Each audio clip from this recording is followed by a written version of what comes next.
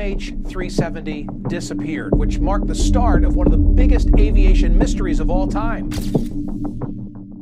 For years, the aviation community has been haunted by the enigmatic disappearance of Malaysian Airlines Flight MH370. Despite persistent search endeavors, the whereabouts of this flight have stubbornly resisted discovery. But hold on to your seats because a groundbreaking discovery by researchers promises to reveal the elusive location of MH370. Is the mystery of Malaysian Airlines Flight MH370 finally unraveling? Are we on the brink of uncovering the truth behind one of aviation's greatest mysteries? Join us in this video as we delve into scientists' terrifying new discovery of Malaysian Flight 370 that changes everything.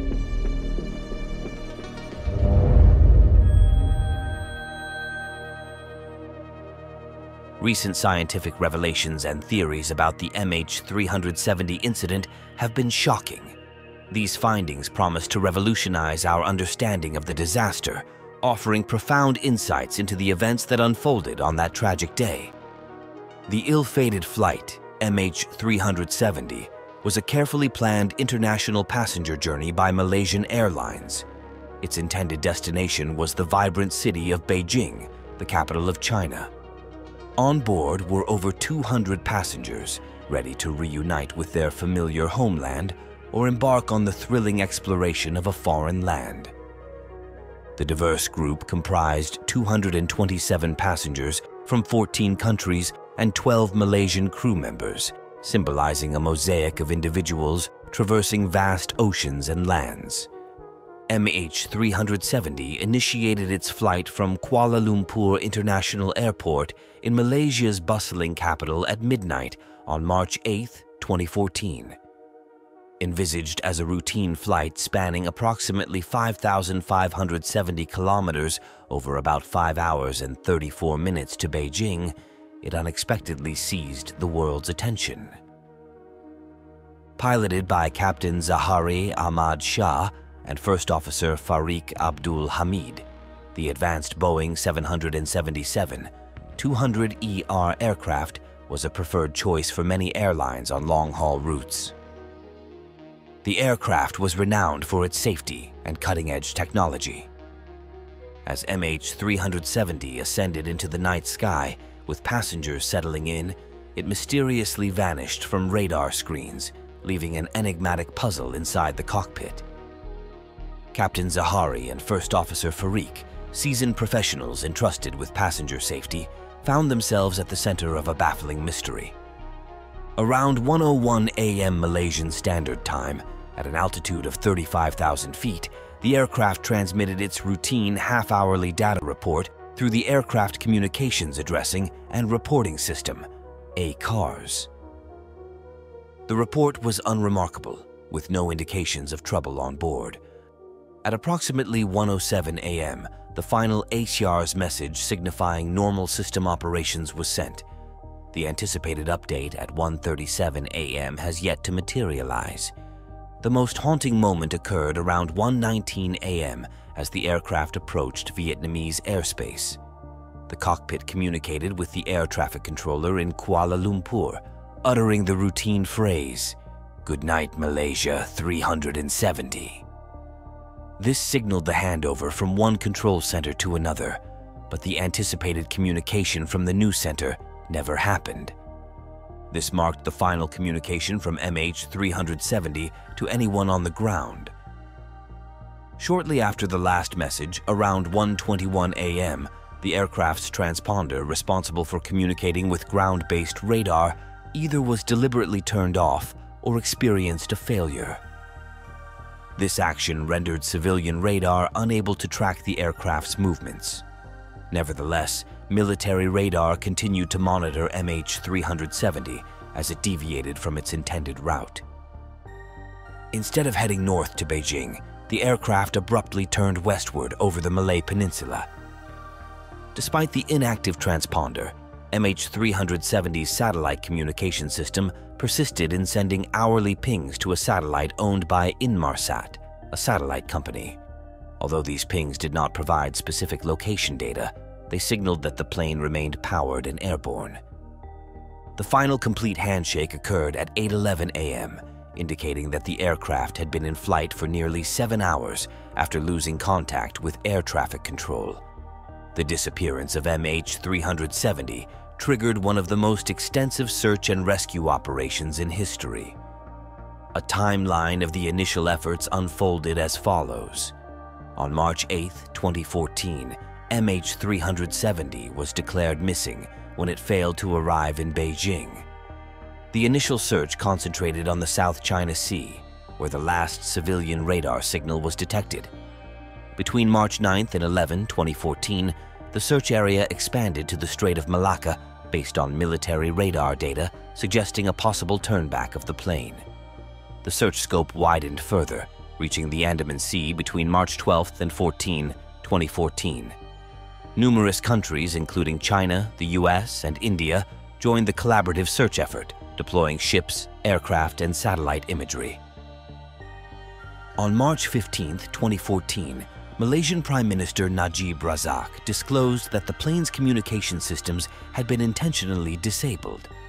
Based on the satellite pings, he suggested that the aircraft might have continued flying for up to 7 hours after losing contact.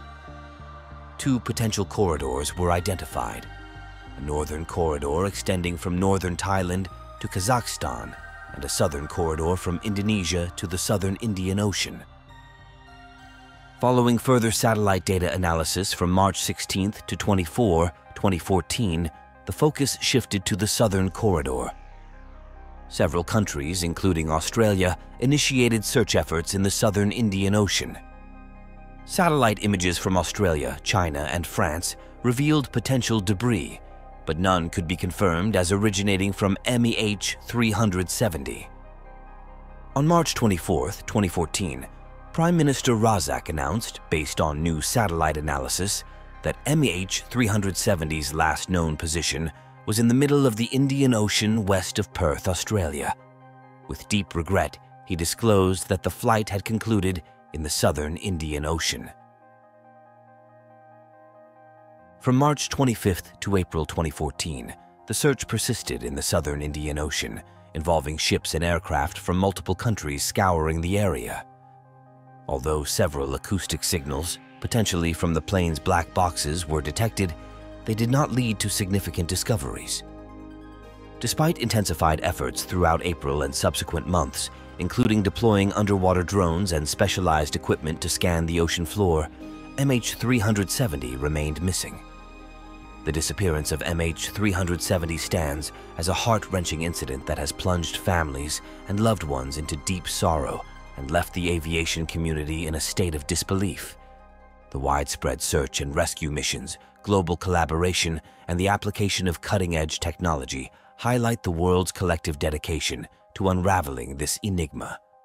Nonetheless, despite these laborious efforts, the final location of MH370 and the factors behind its disappearance persist as unresolved mysteries.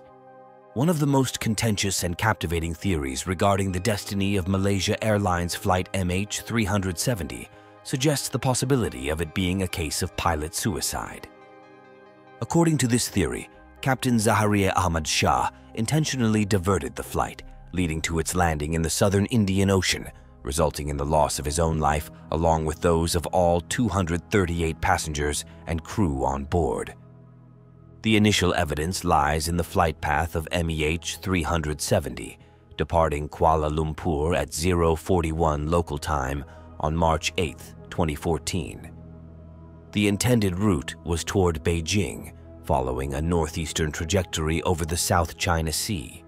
However, at 1:19, the aircraft made its final verbal contact with air traffic control, bidding "Goodnight Malaysian 370." Shortly after, the transponder and aircraft communications addressing and reporting system, ACARS, were intentionally deactivated or disabled. This maneuver rendered the aircraft undetectable to civilian radar. Following this, the plane executed a pronounced left turn, retracing its course over the Malay Peninsula and entering the Strait of Malacca. It veered right, proceeding south over the Indian Ocean for approximately 6 hours until it exhausted its fuel and crashed. The next piece of evidence revolves around the background and conduct of the pilot. A 53-year-old experienced pilot with more than 18,000 hours of flying experience, Zahari was married with 3 children and had no documented history of mental illness or criminal activity. Despite this, certain investigators and experts have entertained speculations about conceivable personal or professional challenges that might have compelled him towards suicidal actions. Reports suggested marital problems, an alleged affair, political activism against the Malaysian government, depression, loneliness, or an obsession with aviation and a desire to conclude his career dramatically. The third piece of evidence involves the pilot's home flight simulator. After the disappearance of MH370, investigators searched Zahari's residence, seizing his computer and flight simulator. They discovered that he had used the simulator to practice flight paths resembling the one taken by MH370, including routes over the Indian Ocean and landings on remote islands. Additionally, they found that he had deleted some data from his simulator a few weeks before the flight, which some analysts interpreted as a possible indication of planning a hijacking, flying to an undisclosed destination, or crashing into the ocean.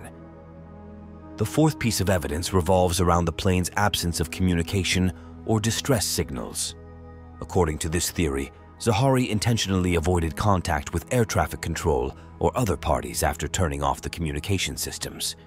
He further thwarted attempts from anyone on board to send messages or alerts by securing the cockpit door, deactivating the emergency transponder, or depressurizing the cabin to hinder or harm the passengers and crew. Subsequently, he piloted the plane along a predetermined course until its eventual crash. An alternative theory suggests that the flight was hijacked, proposing that the aircraft was intentionally diverted from its course by an individual or group for political, personal, or financial reasons. The aircraft's erratic flight path supports this hijacking theory after its last communication with air traffic control. H370 executed unforeseen maneuvers, significantly diverging from its intended path to Beijing, implying that someone with a thorough understanding of the aircraft's systems was at the helm. Moreover, both primary communication systems of the aircraft, namely the aircraft communications addressing and reporting system and the transponder, were deliberately deactivated within a short time frame. This deliberate action aimed to render the plane undetectable to civilian radar and ground-based communication systems. Data from satellites suggests that MH370 remained airborne for several hours after losing contact with air traffic control. The prolonged flight duration and intentional alterations to its course point to controlled flight rather than an uncontrolled descent, resulting from a technical malfunction. The lack of distress calls despite unexpected course changes and disabled communication systems suggest that the pilots may have been hindered or prevented from sending a distress signal, aligning with the hijacking scenario. But to substantiate the hijacking theory, there must be a discernible motive behind the act. Some have postulated that the hijacking could have been politically motivated, with the plane's disappearance intended as a statement against the Malaysian government or another political entity. However, no group has stepped forward to claim responsibility, an uncommon occurrence for politically motivated hijackings. Another conceivable motive is the intention to ransom either the passengers or the aircraft, but no ransom demands have been publicly disclosed. Additionally, there have been some discussions about hijacking for the potential scrap value of the plane. However, the logistical challenges of clandestinely landing and dismantling such a large aircraft make this scenario less plausible. Alternatively, it is conceivable that an individual harboring a personal grievance or agenda orchestrated the hijacking, from a disgruntled employee seeking revenge to someone with a vendetta against a passenger or the airline. Despite these possibilities, some experts draw parallels with the 9/11 attacks, leading them to infer that MH370 was hijacked with the intent of deploying it in a subsequent terror attack. Although the loaded plane could have been weaponized, no such attack has occurred, and no group has claimed responsibility. A more startling theory posits that MH370 was accidentally shot down. This notion suggests that, at the time of MH370's disappearance, multiple countries were engaged in military exercises in the South China Sea and the Indian Ocean. The aircraft could have been misidentified as a potential threat, since military exercises frequently involve live fire drills. Past incidents have shown that civilian aircraft were mistakenly targeted during such operations. For example, in 1988, the US Navy accidentally shot down Iran Air Flight 655, mistakenly identifying it as a hostile jet. MH370 could have become a target if it had inadvertently entered a live fire exercise. Based on available data, the reconstructed erratic flight path of MH370 implies that the plane might have been attempting to evade something or was under external control. After its last communication with air traffic control, the aircraft changed directions and flew back across the Malay Peninsula. This change in direction could be interpreted as an evasive maneuver. Furthermore, the fact that the plane's transponder was turned off as it entered Vietnamese airspace could suggest an attempt to go dark and avoid detection, possibly after becoming aware of or perceiving a threat. Military radar systems extensively monitor the regions traversed by MH370. If the plane had been shot down, it's likely that one or more governments detected the event but chose not to disclose it, either to prevent diplomatic incidents or to conceal a tragic mistake. The initial reluctance of certain nations to share radar data immediately after the disappearance could be seen as an effort to conceal evidence. One of the most puzzling elements of the MH370 enigma is the scant wreckage recovered. Although certain debris verified to be from the plane has been discovered on islands in the Indian Ocean, the primary wreckage site remains elusive. If the plane were downed, particularly by a missile engineered for aircraft destruction, it would have disintegrated into myriad pieces, dispersing debris across a broad expanse. This dispersion could significantly complicate identifying the main crash site, particularly if it lies underwater.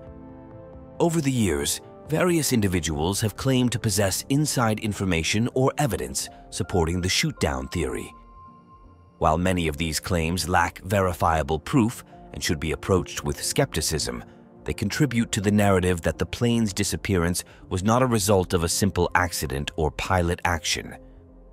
Additionally, one can consider the Southern Arc theory based on satellite handshakes with the plane, suggesting that MH370 concluded its flight in the southern Indian Ocean. Advocates of the shoot-down theory contend that this data might have been misconstrued or manipulated to redirect focus away from the genuine crash site. Another more pragmatic theory suggests that the cargo, specifically hazardous materials within the aircraft's hold, sealed its fate. This cargo included lithium-ion batteries, whose explosion may have triggered a mechanical issue. Several compelling arguments support this theory. Lithium-ion batteries, commonly employed in electronic devices like smartphones, laptops, and cameras, are known for their volatility under specific conditions. If these batteries are damaged, subjected to a short circuit, overcharged, or exposed to high temperatures, they can catch fire or explode. The Federal Aviation Administration, FAA, has documented numerous cases where lithium-ion batteries caused plane fires. Considering MH370 was transporting a substantial shipment of these batteries, it is plausible that a malfunction or damage to one or more of these batteries could have initiated a fire. The theory gains further credibility when you consider the sudden and unexplained change in course. Some proponents of the lithium-ion battery theory propose that a fire in the cargo hold might have led to rapid decompression or other critical system failures. In response, the pilots may have altered the course to make an emergency landing at the nearest suitable airport. If the fire subsequently incapacitated the crew or further compromised the aircraft's systems, it could explain why the plane continued flying off course until it eventually depleted its fuel and crashed. Another potential factor could be a communication breakdown. If a fire erupted on board, it could swiftly damage the aircraft's communication systems, providing a rationale for the absence of a distress call from the pilots. The swift progression of a fire, especially one fueled by lithium-ion batteries, might have overwhelmed the crew before they could relay the emergency to air traffic control. There are documented instances where lithium-ion batteries caused or were suspected of causing fires on aircraft, such as in 2010. A UPS cargo plane in Dubai experienced a crash following an onboard fire. The investigation indicated that the aircraft was carrying a substantial shipment of lithium-ion batteries, believed to have contributed to the fire.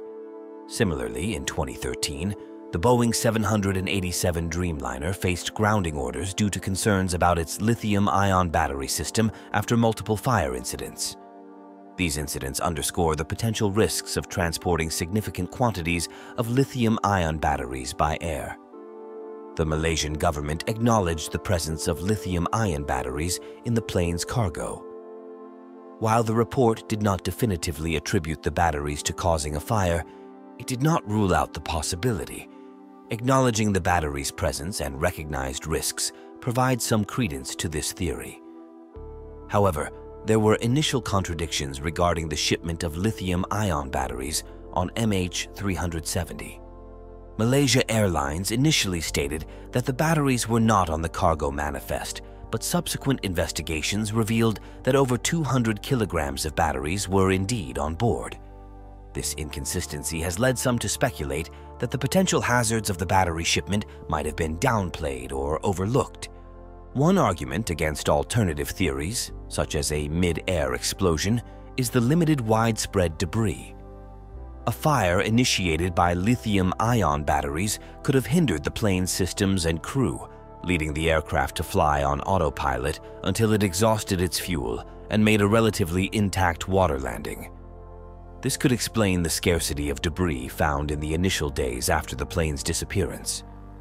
However, a recent report on the research conducted by Richard Jeffrey offers better clarity on the aircraft's whereabouts. Richard Jeffrey is a British aeronautical engineer dedicated to unraveling the mystery of MH370, and he employed an innovative method to track the aircraft's flight path and impact location. His approach integrates satellite radar, oceanographic, and radio data.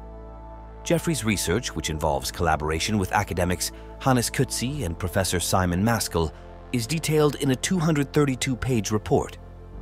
Jeffrey's method relies on WSPRnet, Weak Signal Propagation Reporter Network, a global network of amateur radio operators transmitting and receiving low-power signals with long-distance coverage.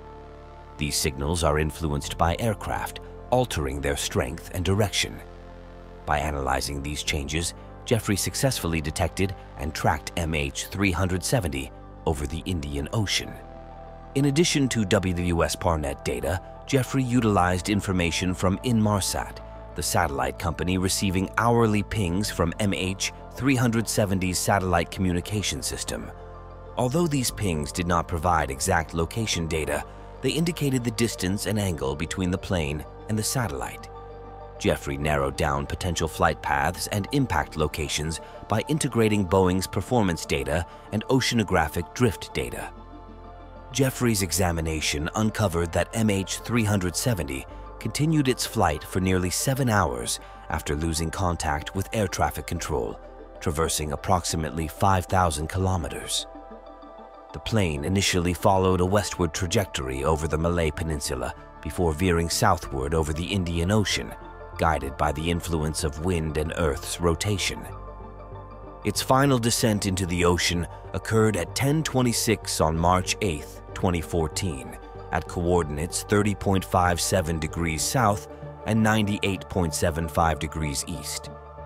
This location is roughly 2,000 kilometers west of Perth, Australia, and approximately 1,000 kilometers north of the previous search area. Experts, including Professor Teresa Pataliacci, the head of oceanography at the University of Western Australia, commended Jeffrey's research, highlighting its concordance with their analyses of floating debris drift. Families of MH370 victims, in search of closure for over 7 years, have embraced Jeffrey's discoveries. He envisions his research instigating a renewed search for MH370, utilizing underwater drones and specialized equipment for ocean floor scanning. Jeffrey underscores the significance of unraveling the truth behind MH370 for the affected families, the aviation industry, and the broader public.